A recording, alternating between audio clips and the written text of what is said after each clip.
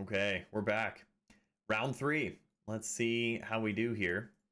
And keep in mind, coming off that last match, we're still working on getting our confidence up, trying to find our stroke. We are experimenting a little bit with pacing and timing, and specifically number of sort of pre-strokes before executing. And so I've been experimenting a little bit with sort of a 1-2 shoot kind of approach. And sometimes that works out really well for me. If I'm already in stroke and feeling confident, I can maintain it that way. But pay attention to that in this match. It's going to come up a lot. The other thing I'll say I noticed in like just post here in editing is that the scorecard is inaccurate at a certain point, but the video does show the proper course of the games. We'll just pay attention to the score as we go. But good break to open up here. Good cue ball, center of the table. And we just got to make sure that we float down for the 2.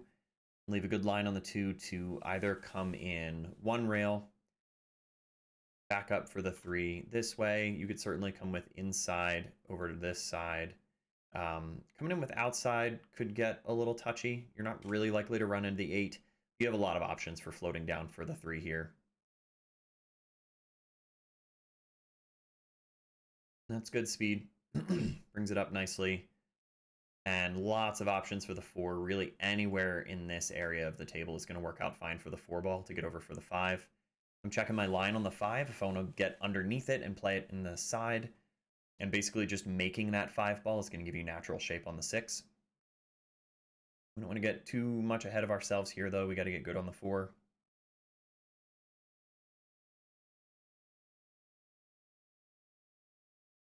We're fine on the 4. It's glued to that bottom rail, but just make a good thin cut on it.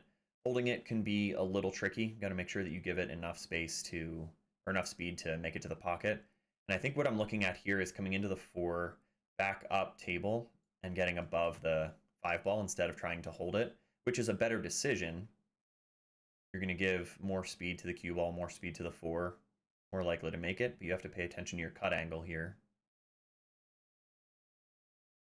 Yeah, I let up on that stroke a little bit, missed the cut angle on the 4. Classic paying too much attention to the shape kind of situation. My opponent's got to come to the table with a long cut on the 4. Gets down, kind of pushes at it a little bit, ends up overcutting it here, and catches a bit of a roll. He leaves me up behind the 6, frozen on the 6, to the point where the hit on the 4 is really complicated. So there's no one rail past the 8. There's no one rail into this side past the 6 because the 6 is blocking. And what I'll start to do is look at the angle between the 6 and the cue ball where the cue ball is frozen on the 6. It prevents the natural sort of path that you might try for a 2 or 3 rail kick onto the 4. And that's what I start to look at over here and kind of shaking my head and sizing up the kicks. And the more I look at it, the more I realize that there's no good kick shots available here. Give it one more look to see if maybe there's a way that I can kind of come easy into it with some spin and let the spin open up the angle, but it just doesn't look good to me. So I've got to consider something a little creative here. Is there a different way to get to the 4 ball? And I commit to a jump shot off the nose of the rail. So jacking up, pop it into the rail, make a good hit on the 4. Cue ball tracks towards the corner, so we got a bit of a roll and that it didn't scratch. But that's a really nice way to make a hit on that 4 ball. And I came away from that one feeling pretty good. And not only did I know about that shot, but I was able to properly execute it here. And I think he tried for the back cut on the 4. Leaves me long, not quite straight in on the 4. And again, the choice would be to try to hold the cue ball, cutting in the 4, hold the cue ball below the 5. You get natural shape on the 6 by making the 5 on the side. Looking at my lines, and then I look at what happens if you let the stroke out here and try to roll around and get above the 5 after making the 4. And that one might feel better when you're trying to build up some confidence, let the stroke out a little bit, come all the way through the ball, and get back above the 5. I get down pretty well. I'm not settled because the table's right behind me. You can even see the camera gets bumped because the surface of the table is right where I'm cueing. I really should have stood back up here, but just decided to go for it. I felt good about my aim. And I come around table.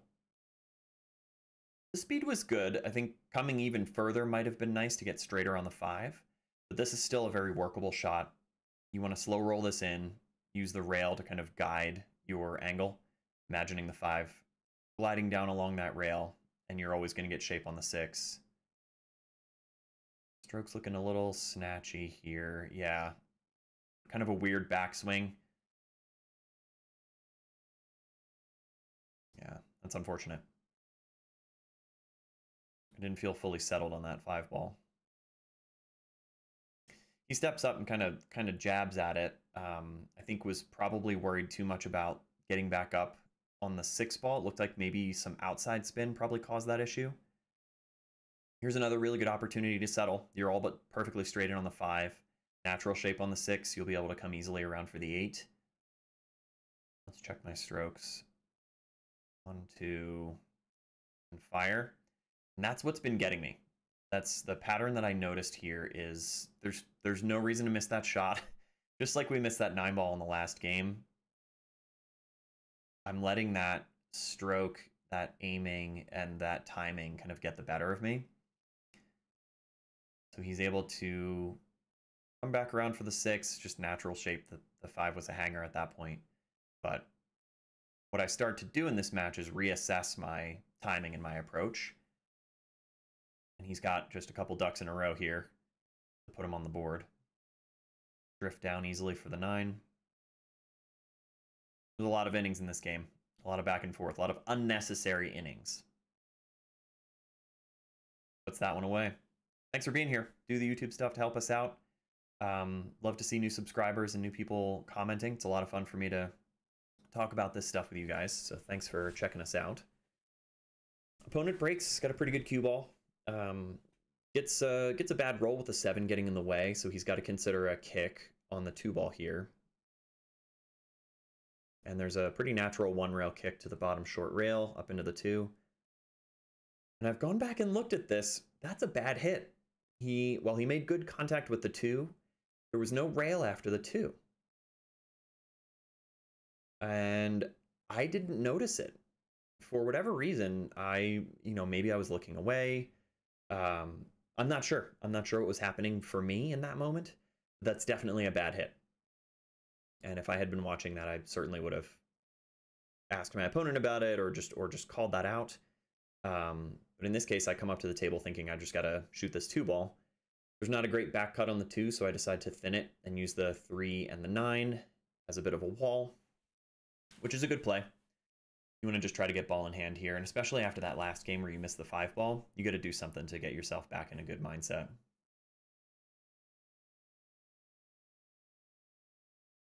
He comes up and he's got kind of a tough kick. I don't think he can really spin behind the 3 to get a hit on the 2.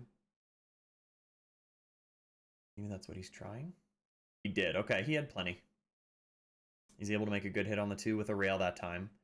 And now I've got full access to the 2. You could certainly cut the 2 in the corner up here, and the cue ball is going to want to come kind of into the point and back down, depending on your spin. I naturally line up. I'm starting to just trust my first instinct and going with that. Thin the 2 into the side and send the cue ball all the way around the table. Kind of the natural line. You have to spin it to try to get around the 6. Good spin. Thinned the 6. Comes all the way around and into the 3. You can see my opponent's face with a little nod of approval. Using the full table to get at least under the 3 was my intention. Got a nice jelly roll out of the bump on the 3. And we're starting to line up. I think I like this better, the 1, 2, 3, and then shoot. Feels more comfortable for me. And once I center in on that, I'm going to start to hit them a lot better. I'm going to line up on this 4. I'm a little off angle, not quite straight in. And I decided to stand back up because someone was walking around just like saying goodnight to people and chatting with some friends. Get back down on this a second time. A person's still walking around. And that's just, that's silly. I should have stood back up. That stuff does not always bother or distract me. But in this case, I knew that it was getting in my head, that it was distracting. And I should have just gotten back up and waited until I had a clean sight on the shot. So I sell out the 4-ball. And again, the table's getting in the way. I had to move my cues right behind my opponent there. And comes around. I think the intention was to go 2 rails to shape the 6. Ends up coming thick into the 9-ball and pushing it onto the 6. And now probably the play is to stop the cue ball. Came a little too thin on the 6. I think I probably would have stopped the cue ball right on the 9 and send the 6-ball around the table like he did. Karem's not really on here to come off the 6 into the 8. It's kind of a tough position. You don't want to come off the left side of the 6 because you'll threaten a scratch. Coming off the right side of the 6 is the right play, but you just have to think about your speed. And again, yeah, you can see the table shaking. It's really in the way. When you're cueing, the table height is right at where my cue is coming in. So make a good split on those, and I tried to basically just leave my opponent on the back side of the 6. It's off the rail enough that I think he considers the back cut here. He steps up pretty quickly, just goes for the back cut and fires that in. And it does not cooperate. And now this is the kind of run out that you set up these 4 balls on your table at home, you're going to get out, right? Because you're home and you're comfortable and you're in your element. In a tournament, stuff's going to just feel a little weirder. But you got to know how to deal with those nerves. So played a good line on that 7-ball. You can snip draw back out for the 8 because you want the 8 to bring you towards the 9. That's fine. We're pretty straight on the 8. You don't have to worry too much about this. Don't get cute. Pull back just a little bit to lengthen the angle.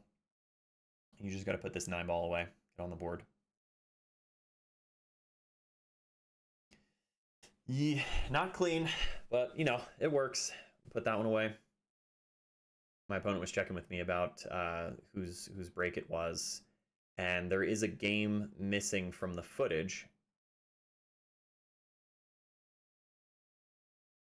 Or no, the scorecard is wrong here. We're 1-1. The video shows the proper number of games, but the scorecard is wrong.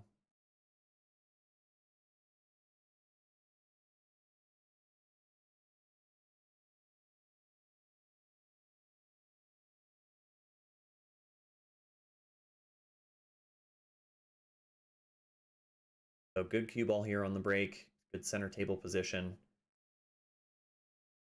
Bring the 1 up along the rail. We have a lot of options on that 3-ball, but I don't think I really committed to where I wanted to go with the 3-ball. Now we ended up glued on it. We're frozen on that 3, or maybe there's just a millimeter between the 2. And you can look at this combination. It's not quite wired up. I would have to cut the 3 to send it into the 6 and make it. The problem is you're sending the cue ball wild, and you don't want to hook yourself to where you don't have a shot on the 3. You can cut it down table or you can cut it up table. Either option felt like it was going to send the 3 in the right direction. You have to be mindful of your speed. So basically you either commit to the combo and try to get shape on the 3, or you commit to a safe and just send your opponent down table. I think the safe was down table. That's what I was looking at. And I didn't fully commit. I didn't go for the 3 enough because I think, again, the cue ball is tracking down table. I might have been worried about not getting shape on it. So I lay up an easy follow-up to that combo. 3 sends you naturally over to the 4. Draw back a bit, like pinch off the 4 to get on the 5. This is looking fine. You want to think about where you want to be on the 7 to get easily on the 8. That can work, but he's made a bit more work for himself than we needed to. Decides to draw straight back. And a pretty thin cut on the 8. Yeah. Undercut that one. Took too much of the ball. Leaves me long. Difficult decision on the 8-ball here. Do you want to go offense? This is a cuttable ball, but the scratch is on depending on how you cut it. The other consideration would be how to play a long safe. And that is typically my first instinct in this situation. Where you come off the right side of the 8-ball and leave your opponent behind the 9 and kind of split them. Let's see what I decide to do.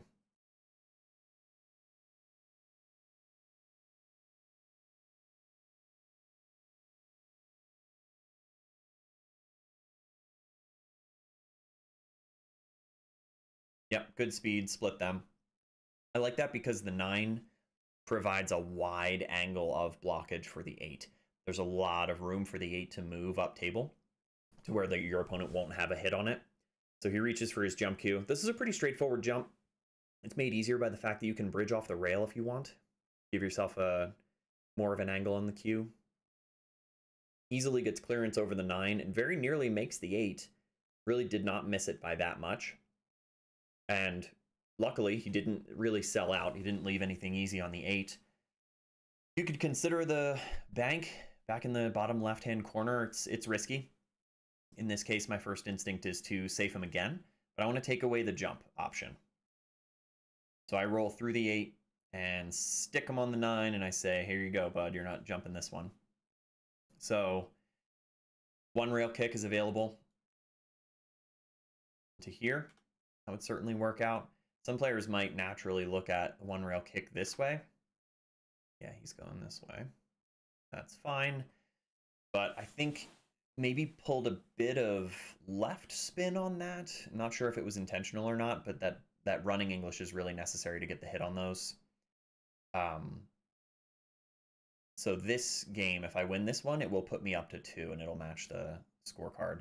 But get good shape on the 9. Don't take anything for granted. Bear down and make that ball. Get those points. I didn't want to overplay that and try to get cute and get super close to the 9. I certainly could have gotten more out of that. I think that's a confidence thing that I was trying to build in this match. 1, 2, 3, and then shoot is working really well for me.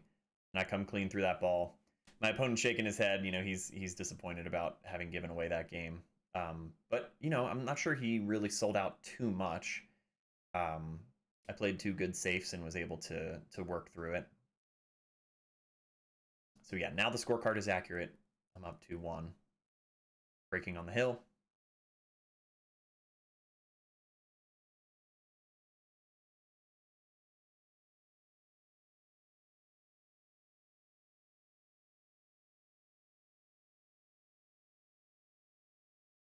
Or it's, you're right, rack for each other in 9 balls, so it's my opponent's break.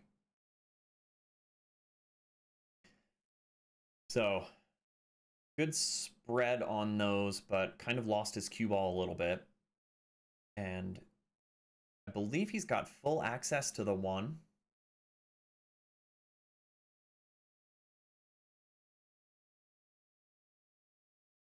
And that one, not really sure if that was just a missed cut shot on the 1.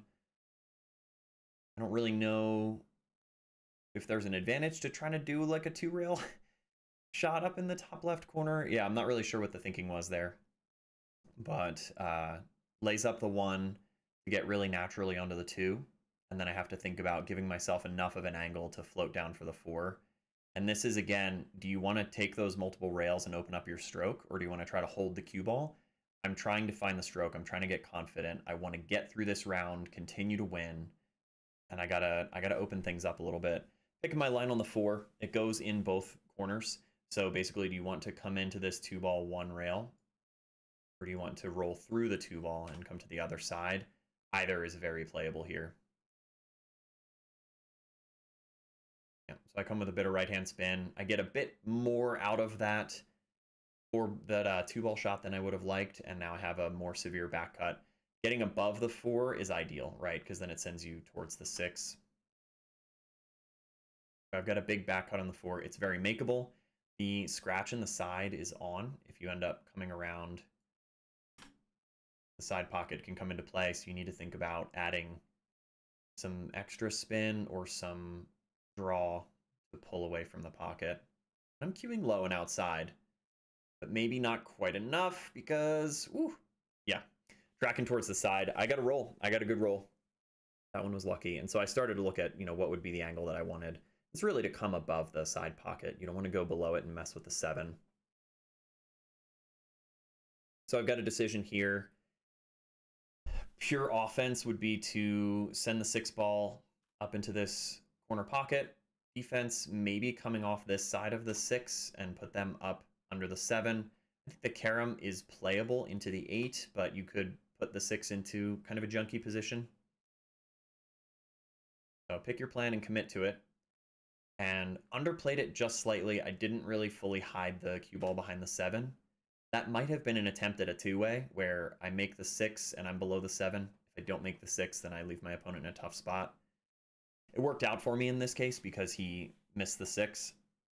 Now I'm in a very clean position here to run out the rest of this rack. And I think, again, we see the swing in the posture and the confidence and the presence at the table. I'm really bearing down and lining up, and you can see my opponent's kind of showing more of a give-up stroke and not a lot of consideration, not a lot of forethought. I haven't played against this person too much, but I certainly felt the swing. At the table, I felt the swing and the confidence. So clean roll through for the 7. And I leave myself a natural line on the 8. Cue ball digs into that bottom rail and floats up above the 9. Good simple out. Perfect speed, leave it on the rail. Opponent's shaking his head. He's disappointed in his performance here. That is going to do it for this one. So we go shake hands. Thanks for hanging out. Thanks for checking out this match. We made it through this next round. Let's see how deep we can go in this tournament if we end up cashing out or even winning this thing. So stick with it. See you guys soon.